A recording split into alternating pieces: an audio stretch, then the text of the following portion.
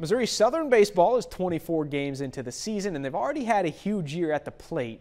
The Lions lead the MIAA in home runs with 47 so far. Our own Danny Terzer caught up with the team. Here's some video of them hitting bombs and talking about it. You know, we are a team that has a lot of pop and a lot of power. A lot of that is getting fastballs to hit and being aggressive, and that's what we try to do.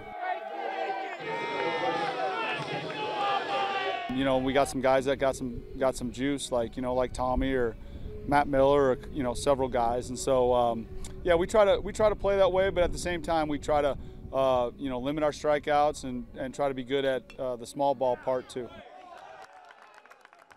We do pride ourselves in hitting a long ball, but at the same time we also need to play a little small ball.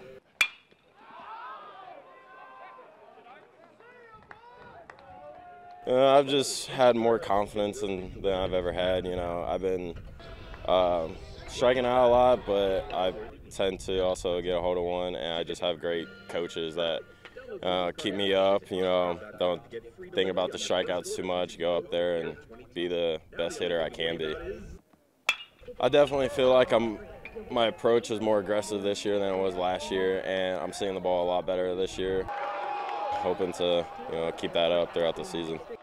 He's in his third year of college, and Tommy's a smart player, and he's able to adjust, and so a lot of that is confidence, a lot of that is experience, and just get good pitches to hit, and that comes with time and comes with experience. Obviously, our offense can score a lot of runs, but it really starts with pitching and defense and holding them to limited runs.